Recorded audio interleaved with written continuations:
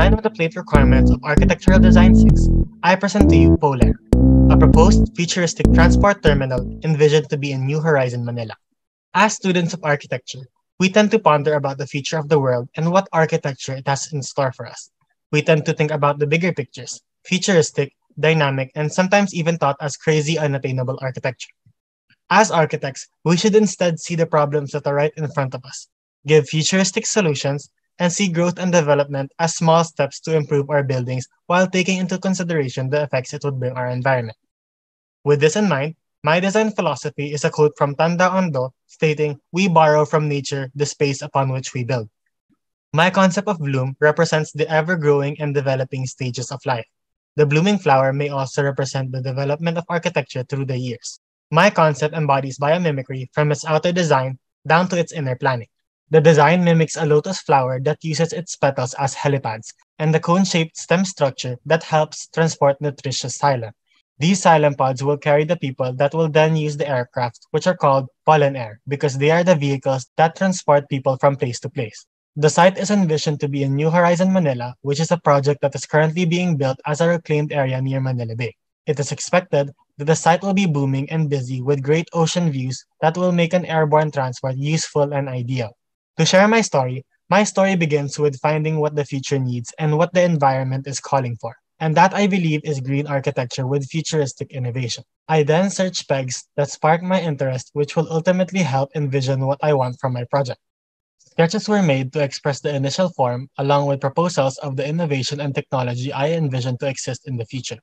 These sketches help me in getting the final form and output I want to achieve.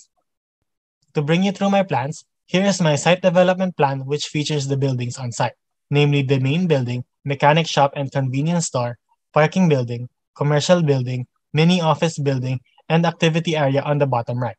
The plan also shows the three lotus towers with petal pads.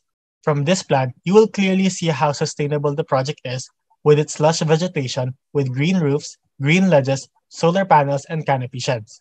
For the floor plans were color-coded according to public, semi-private, private, and utilities. The plans were designed to have lots of public areas where people can lounge and recreate. Aside from the transport terminal promoting efficiency with its commuters, the designer would also want this place to serve as a landmark for tourists and passers-by. For some special features on the right side, the project has plant-inspired solar sheds, water fountains, and LED column skin. These are the perspectives showing the atrium with skylight, car parking rotary system, admin office, and commercial space. The second floor shows how public areas are still prominent with its bridges that connects all the buildings. This is a perspective view of the bridge with solar canopy sheds, as well as a view of the xylem pod rotary area. Shown here is the third floor plan with features such as the magnetic LED spiral ramp for xylem pods, as well as the green canopy facade that will act as a rain buffer and aesthetic appeal for passers-by. This is a perspective view on those features. This is the fourth floor plan. And these are some aerial perspectives of the day and nighttime. This is a view of the helipad, which will lower the pollen air down to the repair area. This is the fifth floor plan, which features the bridge that connects the parking building to the main building for easy circulation. One futuristic feature in Polar is its pneumatic emergency exit tubes on each building for an efficient means of exit. The green roofing also provides rainwater buffer and regulates indoor temperature. This is a perspective view of the pneumatic tubes as well as the green roofing and perforated engineered wooden wall cladding. Next is the sixth floor plan of the main building. And for more innovations, we have the tinted photovoltaic glass panels to save energy and shield users from excessive sunlight. I also incorporated LED solar strip pads to provide illumination during the night. This is a perspective view of the photovoltaic glass panels as well as the Polar logo.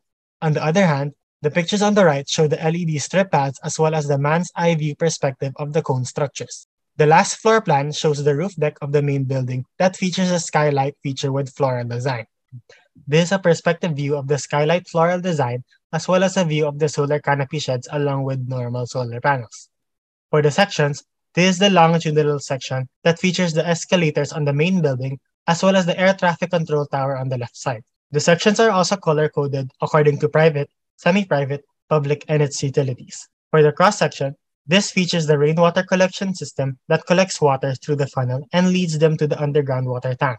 Collected water will then be filtered and used as an irrigation system for existing vegetation and water supply for water features. The next slide features the Lotus Petal helipad where polaires will land and depart. On the right is a view of the interiors of a xylem pod as well as a view of the petal pad and polaire. Lastly, shown on this slide is the elevations along with the materials that are planned to be used. Photovoltaic glass panels for the glass facade, engineered wood, in-ground LED strip light for ramp, self-healing bioconcrete, marble tiles for the interiors, and glass fiber reinforced concrete for the Lotus Towers. These are the final competition boards, the first board containing the overall concept with a short storyboard, the second board containing the technical information with the floor plans and sections, and the last board which includes the elevations with the list of features found along the site. To end the presentations, I present to you a walkthrough video showing Bloom Polaire, a proposed futuristic transport terminal in New Horizon, Manila.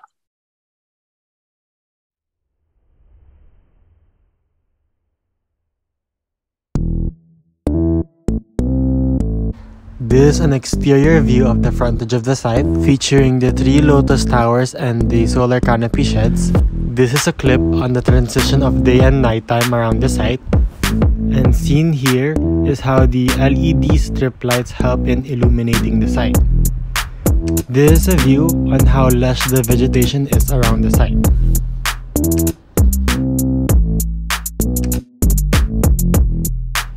And this is an aerial perspective of the nighttime. This is a clip showing the vehicular axis along the site. The LED column skin is used for entertainment as well as illumination around the site.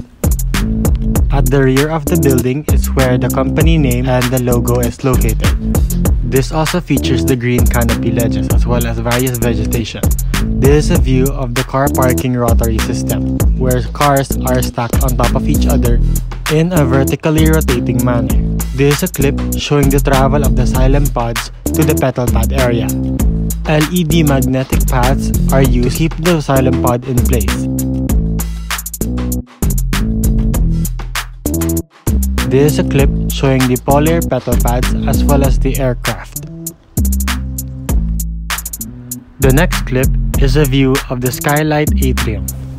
This features touchscreen self-service information systems, as well as the futuristically designed metal detectors in the entrance area. This is a view on the LED escalators that illuminate the interiors at night. The skylight floral design is also seen in this area.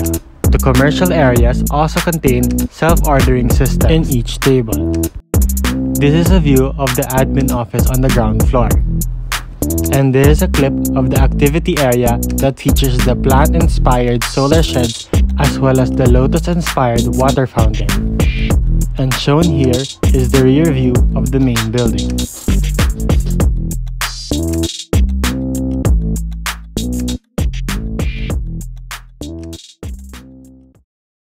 And that concludes my presentation. Thank you and have a great day ahead.